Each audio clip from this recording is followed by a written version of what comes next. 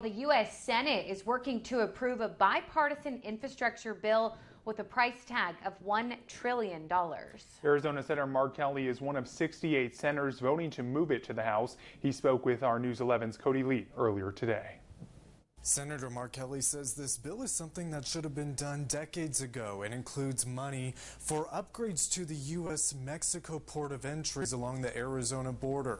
There's also funding to enhance water distribution and storage. It's a bill that Senator Kyrsten Sinema paved the way for. Today on the Senate floor, she spoke ahead of the final vote. In Washington, palace intrigue and insider drama often steal the spotlight from important policy issues. But I promised Arizonans something different.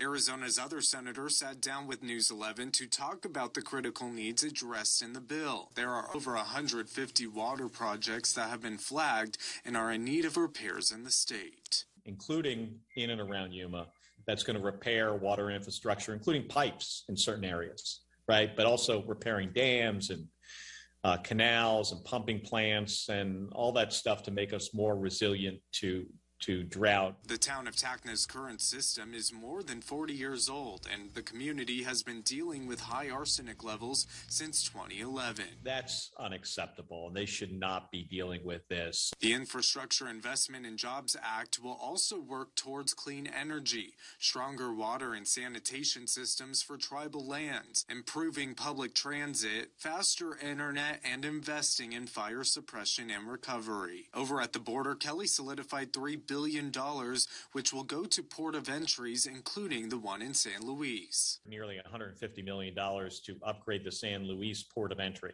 So once that project is underway, that'll be pretty obvious. The senator says the ports need better technology, more staffing, and immigration judges. Senator Kelly hopes it will increase commerce across the border and better the economy in Arizona. He tells me the funds will also be used for repairing and upgrading bridges and roads across the state. Reporting in the newsroom, Cody Lee, News 11. Back to you. Cody, thanks. And the Yuma Sector Border Patrol facilities are at max capacity tonight. Between all of the permanent holding centers and the temporary soft-sided facility, it's able to hold 1,100 migrants. And again, they are a little over that number right now. The average daily number of crossings rose from 520 to 620 just last week. Since there are a lot of people confined to one area, it could really pose a risk for COVID. And Border Patrol sends migrants to the hospital to get tested only if they are experiencing symptoms. So for those who may be asymptomatic, the virus will